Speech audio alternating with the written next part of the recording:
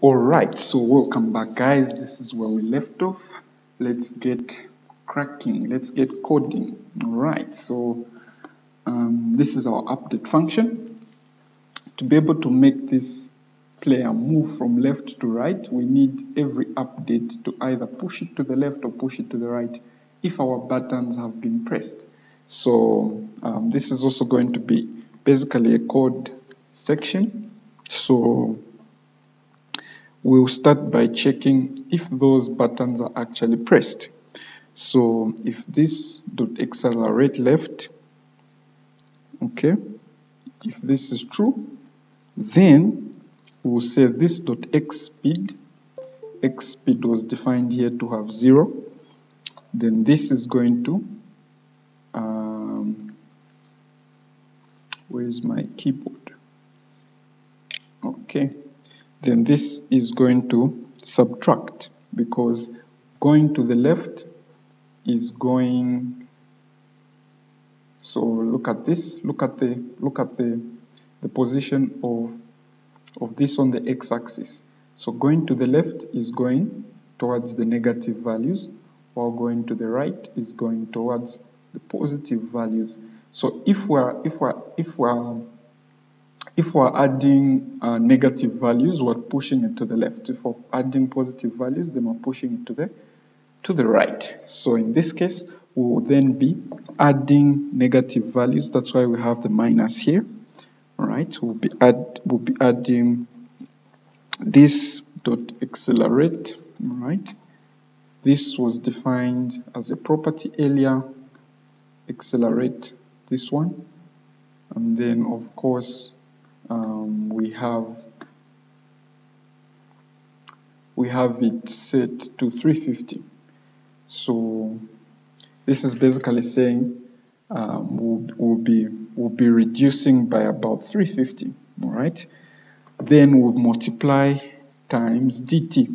Dt is delta time. It's how many times it's basically as this is updating, as the number of times it's refreshing. So the delta time times the acceleration. Okay, then we'll also do this for the right side, accelerate right. If that is true, remember that this is only true if the button is pressed. If the button is pressed down, the moment we let go of it, the moment it goes up, it becomes false, right? So both of them will only move to their sections if they are true. So this dot x speed,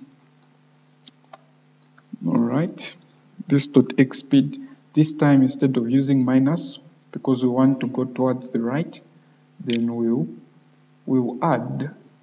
So we'll do that. Okay, so plus equals this dot accelerate times dt.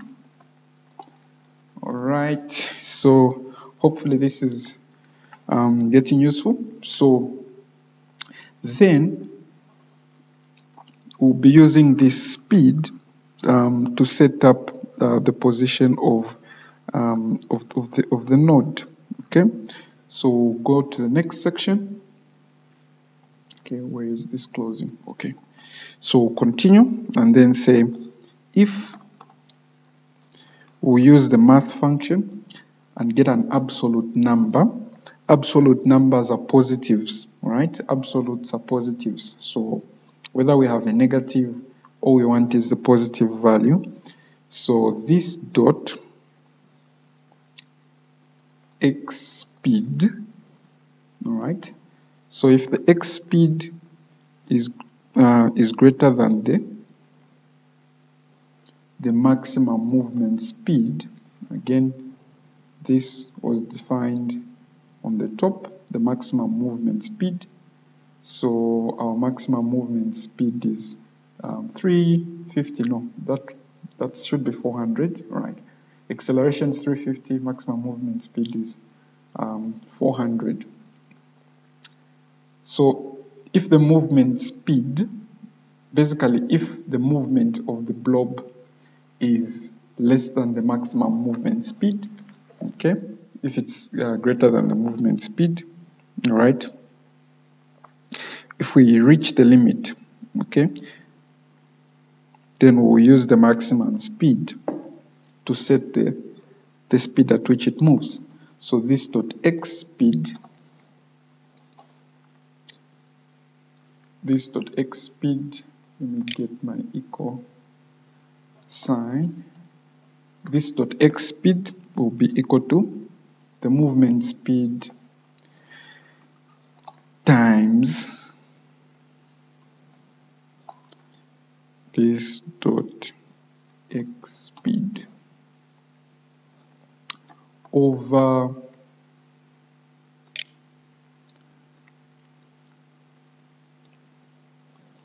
the absolute value of this dot speed, x speed. Okay, then we will use this dot node dot x. Okay, this dot node dot x, we can use quite a number of functions to set the position. Personally, I prefer the set position method itself, but even this is fine. In this case, we could use this.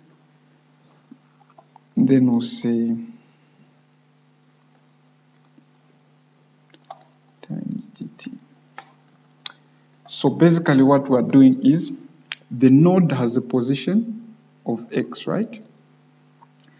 The node has a position of x.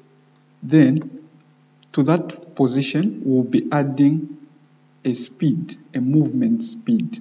All right, we'll be adding a movement speed, and this is going to be changing because it's going to be continuously updating because this function is running in an update. Then if the speed is going to be greater than the maximum movement speed, then we'll set it up to the maximum movement speed, which is basically 400. So if we save this, this should then give us the effect of a moving blob if we press the A or the D. Okay, so do that. When I press, it's now moving. Okay, and that's a simple way of doing it. So I hope this makes sense. Look around the code, see, you can still play around with some of the values. That's fine. Okay, so we'll end here in this section. Hope you guys understand. Again, remember to like, remember to subscribe and share this video. That helps me out a lot. I'll be adding some additional content in the descriptions, so keep looking at the descriptions of every video just for you to be able to see some of the things that I'll be doing with Cocos Creator. Some of them will be upcoming courses on Udemy, and yeah, if you're interested, you can basically use the coupon links that I'll be adding in there. Some will be free, some won't be free, but they'll be on discount. So yeah, thank you.